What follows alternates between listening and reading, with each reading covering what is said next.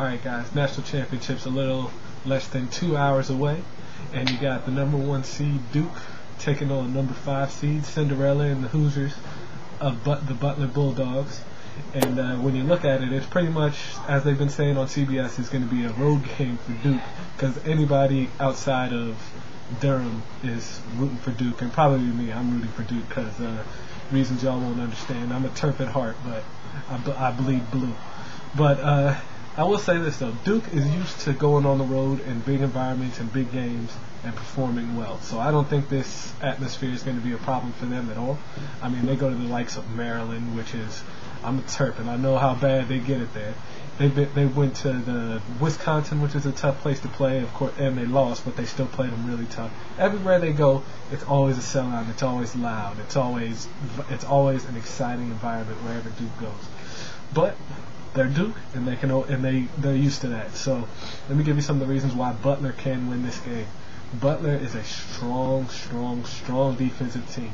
The way even though Michigan State had their problems with the ball handlers, they were in their face all night. They made sure that Lucius wasn't comfortable. They made sure Delvin Rowe didn't have any couldn't get anything done, and Darrell Summers was not to be found anywhere, and he's their best player.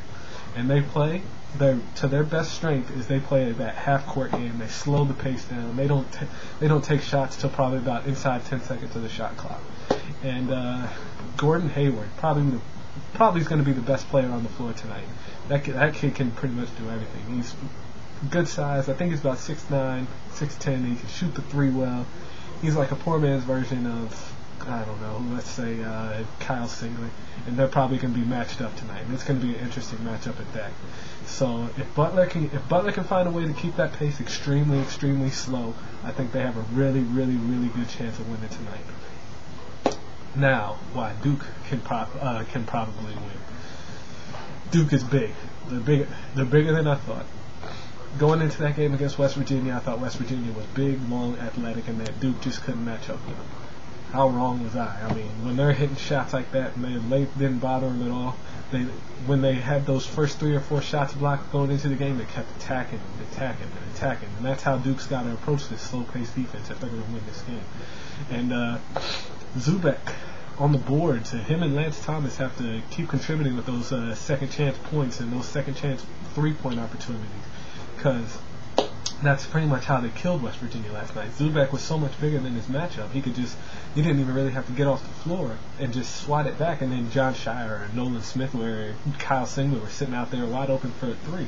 And that's the last thing you need is any of those 3 popping off, because when they step into that jump shot, money all day, man. But one thing people don't realize about Duke, they can either play fast with you or they can play slow with you. They can go to the half-court game and still spread you out and find mismatches and get to the basket and create fouls and foul shots and create drive and kick. That's where John Shire kills people. He's really good at the drive and dish. You can't speed him up. He plays at the pace that he wants to play at, and he doesn't get frustrated or anything. He's a real tough. He's a solid point guard. Will it translate to the NBA? Probably not.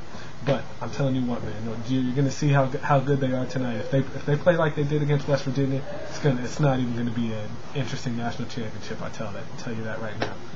But the key thing to look at tonight in the national championship, the big X factor matchup, if Butler decides to go man-to-man, which I don't think they should because they're so outsized, and like they did against K-State, they made them shoot their way out of the zone.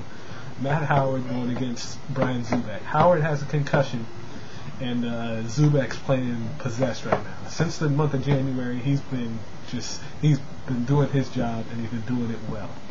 But Matt Howard's going to have to be faster. He's going to have to put a body on him. He's going to have to prevent those second chance opportunities, and we're going to have to see how well he can match up with that concussion.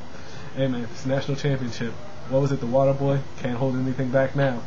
Alright man, I will talk to you guys tomorrow, and unfortunately I'm probably going to talk about that stupid trade the Redskins made within the division. Well, it's not really the Redskins' fault, they capitalized, but there's no real positive in it for them.